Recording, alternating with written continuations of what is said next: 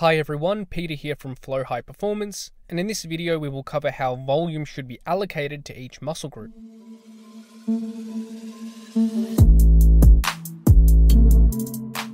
First, let's quickly define what volume is. This topic has been covered extensively in other videos, so we won't go into too much detail. Essentially, when we talk about hypertrophy training, volume refers to the total number of sets performed per muscle group per week. This recent research review confirmed that using total number of sets was an adequate way to quantify volume for hypertrophy training. It was concluded that if sets are taken close to failure and rep ranges lie within around 6 to 20 reps per set, then the total number of sets performed per muscle group per week is an adequate way to quantify volume specifically for hypertrophy training. This is because it has been well established that hypertrophy can be equally achieved using different rep ranges, loads, and different exercises for the same muscle group. This means that the classic form of quantifying volume, which is to use volume load or total tonnage, is not a very accurate way to calculate and compare training volume for hypertrophy. This is because volume load uses the metric of sets times reps times load of each exercise, which isn't necessarily indicative of the hypertrophic stimulus. For example, let's compare the volume load of two different exercises. Let's say a trainee performs 3 sets of 12 with 25 kilos in each hand for the dumbbell bench press. In another session, let's say the same trainee performs 3 sets of 8 with 70 kilos for the barbell bench press.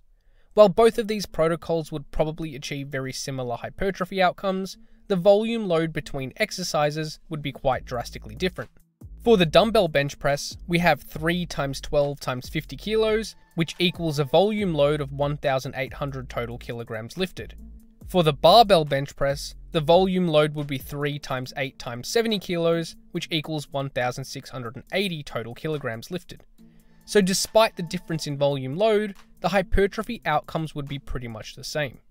Therefore, it is best to use total number of sets per muscle group per week as a simple and accurate measure of volume for hypertrophy training. Volume load could be used as an inter-session metric to compare performance over time, but it is not the best way to calculate total volume. So how does volume influence hypertrophy? Once again, this is a topic that has been covered extensively in other videos on this channel, so we will only be brief in our discussion of this. Essentially, volume appears to follow a dose-response relationship with hypertrophy. This means that the more volume we perform for a given muscle group, the more muscle growth we see. This meta-analysis analyzed the current evidence assessing the influence of volume on muscle growth. A clear dose response was found, whereby more volume resulted in more muscle growth. However, most of the research included in this meta-analysis used volumes that wouldn't really be considered very high for hypertrophy training enthusiasts.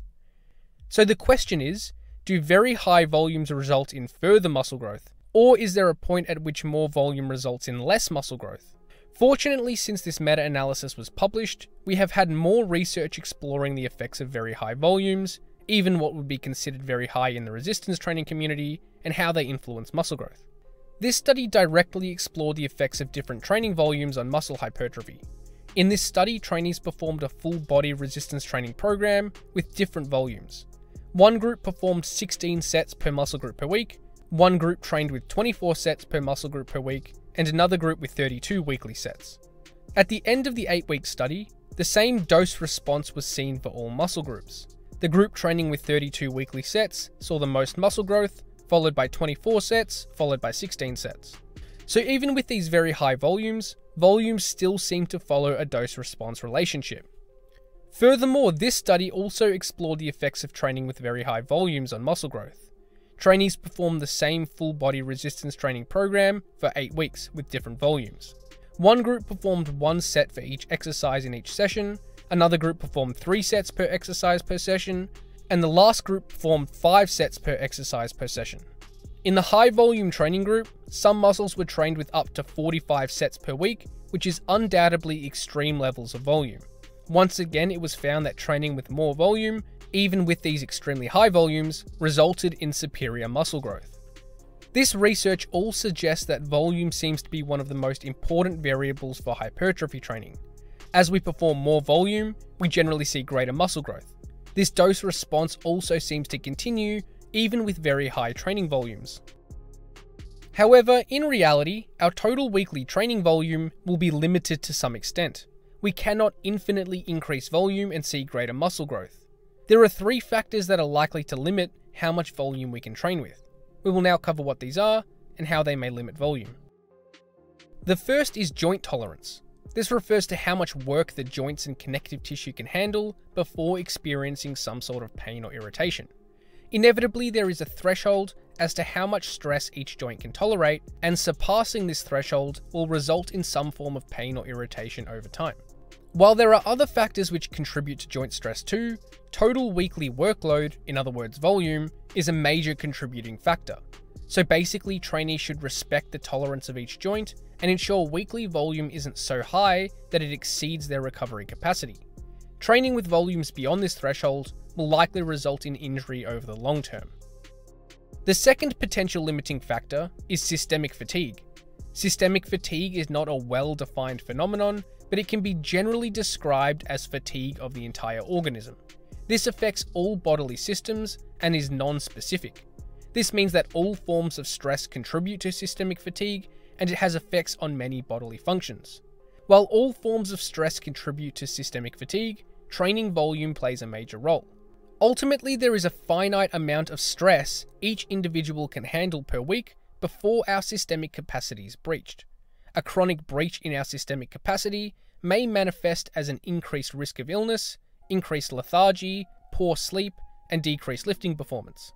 Simply put, we only have a limited amount of total volume we can perform each week before breaching our systemic capacity. And the last factor which may limit training volume is practicality. This refers to the practical aspect of training. We all have lives outside of the gym, and often this can determine how much volume we can perform in a week. Trainees may be time restricted in how much they can train, and naturally this will only allow for a certain amount of volume to be performed.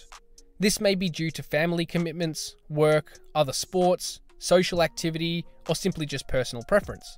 So even if we can handle more volume from a joint tolerance and systemic perspective, the practical side of our lives may limit training time. Some people may have very few other commitments, enjoy spending time in the gym, and essentially have unlimited time to train. For these trainees, practicality may not be as much of a concern.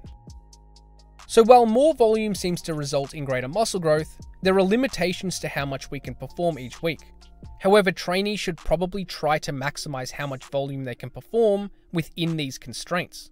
This will allow us to maximize muscle growth within the specific context of each individual. So now we understand that inevitably, there is a finite amount of volume we can perform each week.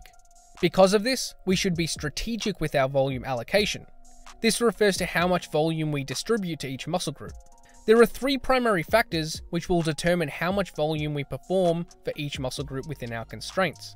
Let's now cover what these are. First is your individual strengths and weaknesses in terms of muscular development. Each trainee generally has certain muscle groups that are naturally more developed and others that are less developed. So to achieve a balanced physique, trainees may want to perform more volume for their less developed muscle groups to experience a faster rate of growth. And then on the other hand, trainees may want to perform less volume for the more naturally developed muscles to experience a slower rate of growth, while the weaker muscle groups catch up. The second factor to consider is the responsiveness of each muscle group. Different muscle groups are likely to respond differently to resistance training, even for the same individual. This means some muscle groups may see a faster rate of growth than others, even with the same volume for both muscles. Therefore, trainees may want to allocate more volume to the muscle groups that have a poorer response, and less volume to those which seem to be highly responsive. And the last factor which will influence volume allocation is personal preference. Different lifters may want to grow specific muscle groups more than others. If a trainee wants to emphasize a specific muscle group, then they can train that muscle with more volume to see a faster rate of growth. For the muscle groups they aren't as concerned with emphasizing, trainees can perform less volume to see a slightly slower rate of growth. Furthermore, trainees may not even want to train some muscle groups at all. In this case, they don't have to train that muscle group if they don't want to. This is completely up to the individual to determine.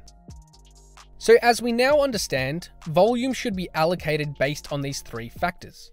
Let's now cover some examples of how volume can be allocated in different ways. First, let's explore a general balanced volume distribution. Once again, exact volumes are going to be highly individual based on the limiting factors we discussed. However, for this example trainee, let's say these volumes are appropriate. As we can see, we've implemented 12 sets for the chest, back, quads, hamstrings and glutes, and 8 direct sets for the delts, biceps, triceps and calves. This is a fairly balanced volume distribution for someone who may not have any specific strengths or weaknesses and doesn't want to particularly emphasize any specific muscle group. Let's now take this same trainee and reallocate their volume in a way to emphasize the upper body. So the overall training volume may not be much different, but the distribution will be. As we can see here, we have allocated 16 sets to the chest and back, 8 sets for the quads, hamstrings and glutes, 12 direct sets for the delts, biceps and triceps, and 4 sets for the calves. So quite clearly, we have allocated more volume for the chest, back, delts, biceps and triceps, and less volume for the quads, hamstrings, glutes and calves. In this next example, let's take this same trainee and reallocate their volume to emphasize the lower body. Once again, the overall weekly volume isn't going to be much different, just the distribution will change. As we can see, we have 8 sets for the chest and back, 16 sets for the quads, hamstrings and glutes, 4 direct sets for the delts, biceps and triceps, and 12 sets for the calves. So clearly we have allocated more volume for the quads, hamstrings, glutes and calves, and less volume for the chest, back, delts, biceps and triceps. And for this last example, we will distribute volume based on the specific strengths and weaknesses of an example trainee. Let's say that this trainee's most developed muscle groups are their hamstrings, glutes, delts and triceps. The muscles which are moderately developed are their chest, back and quads, and the muscle groups which are the weakest in comparison are the biceps and calves. So in this example, let's allocate volume in a way that emphasizes the less developed muscles and de-emphasizes the more developed muscles. As we can see here, we have 12 sets for the chest, back and quads, 8 sets for the hamstrings and glutes, 4 direct sets for the delts, 12 direct sets for the biceps, 4 direct sets for the triceps, and 12 direct sets for the calves. So here the volume allocation is individualized to the specific strengths and weaknesses for this trainee. Ultimately, each individual should adjust their volume based on individual context. Furthermore, this volume allocation can change over time based on how the trainee is developing and responding to the training protocol.